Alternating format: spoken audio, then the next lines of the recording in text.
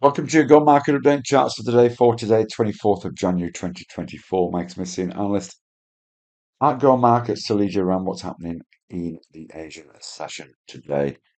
And we saw a mixed session on Wall Street overnight. The Dow was a little soft on the back of 3M earnings, but the Nasdaq and the S&P 500 managed to continue their move upwards to all-time highs to follow through on last week's move.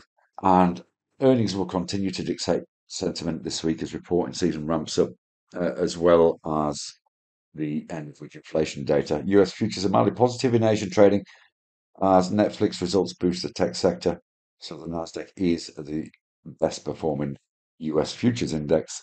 Asian markets are a little soft despite that lead from Wall Street. ASX was near neutral with materials outperforming, but we are noticing just over the last hour, we are seeing a little bit of selling going on. European futures also pointing to a cautious open this afternoon. US dollar index test resistance edged higher in Asia, but is quite mixed. FX markets a little choppy, but gold is hovering around that 2030 in Asia today. Again, looks as though it's an important level. Copper did have a good day and moved higher and breached the 200 MA, and oil is trading near the top of the range also. Bitcoin continues to look weak and moved through 40,000 yesterday. It is holding on in Asia today, a little bit of blame, but that might be profit taking.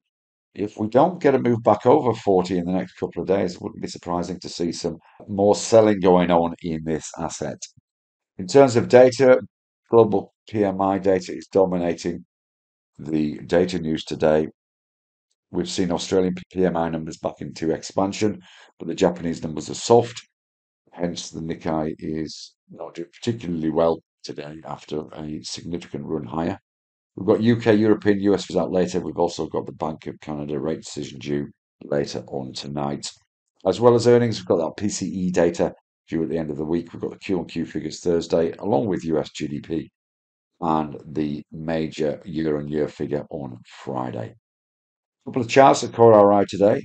We're going to start with Zipco, and you can see here we have another positive day on Zip. We are testing this level at 77, which I've marked on the chart. This is really based on weekly chart resistance. We can see this level back in October 2022 was important as it was in January last year. So we're at 12-month highs on this stock, but we need to see a move through 77. And if we do so, then a move up to $1 in the first instance is possible, and possibly up to 120 in the medium term.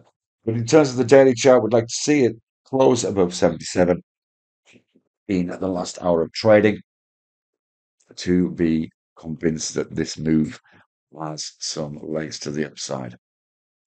There is some weakness in the Aussie dollar this morning. You can see if we look at the GBPAUD Aussie dollar on the 30-minute chart, really since Asian Open, we've seen that Aussie dollar weakness.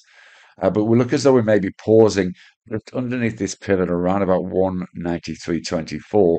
We think the higher probability trade is later in the day should this Aussie weakness continue and possibly above 193.50 to take us maybe up to 194. If we look on the 4-hourly chart, you can see the significance of these levels. There's the 194 test back around about a week ago. So this level at 193.50 is the one to keep an eye on. Trade safe and see you again soon. Bye bye for now.